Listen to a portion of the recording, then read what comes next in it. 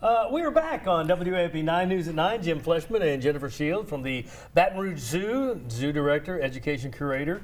And this is Ella Ray. Yes. Ella Ray is a speckled king snake. These guys are native right around here. In fact, they're fairly common, and they're one of our snakes that is one of the last to go into hibernation and one of the first to come out of hibernation. So hibernation when?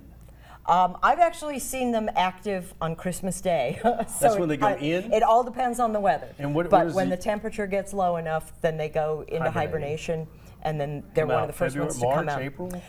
Generally, it's going to be somewhere between November and January, again, depending on the weather.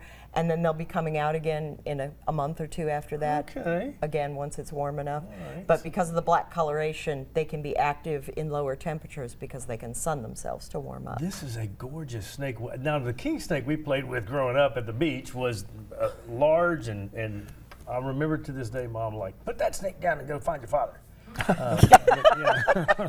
Well, Dad was on the fishing pier all the time. We were having to, he babysat us on the pier. So now, what does this one eat?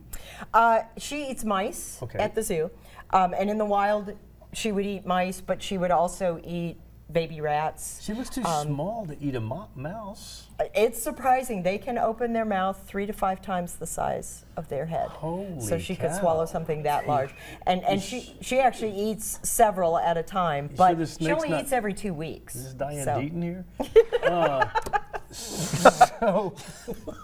Well, and one of the things is they have to go through a hibernation in order to reproduce. So they have to have that dormant period, and so it's important that they go through that cold piece, because if you keep them in a constant environment, then they won't reproduce. Well, we see them slithering across the ground. How do they motivate? They have no legs. How Right. does a snake move? So they use muscle power, their ribs, and the scales on the belly. Okay. It's kind of like a tread on a tire.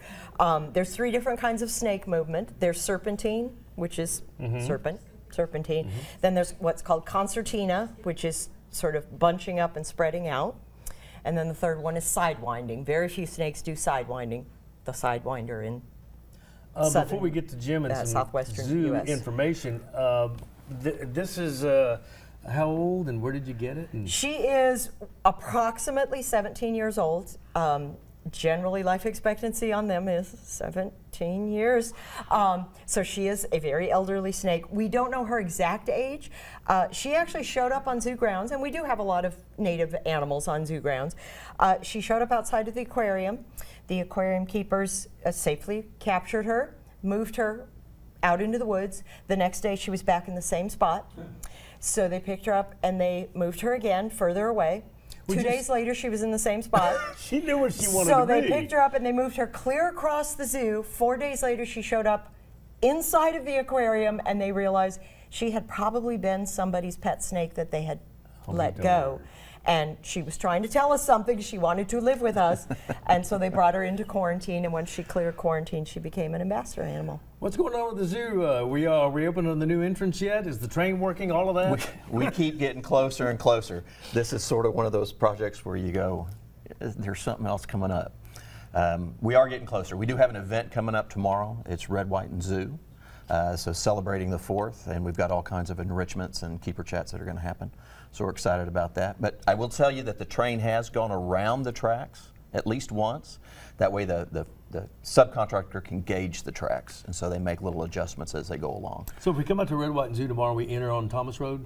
You still enter on Thomas Road, but the gift shop is at the inside Greenwood Park. So the gift shop is open in the new entrance, and the classrooms are open for camp in the new entrance. But Great. the only thing that hasn't opened up is the admissions yet. All right, and we're getting Jim. closer and closer. Jim and Jennifer, we'll see you out at the zoo live for the first day of train operation. That's right. All right, you guys have a fantastic weekend. Thanks for coming out. Thanks Tell for your wife letting us. hello. She joined us in the green room. She did. Appreciate it. Her name? Susan. All right, Susan, thank you for joining us.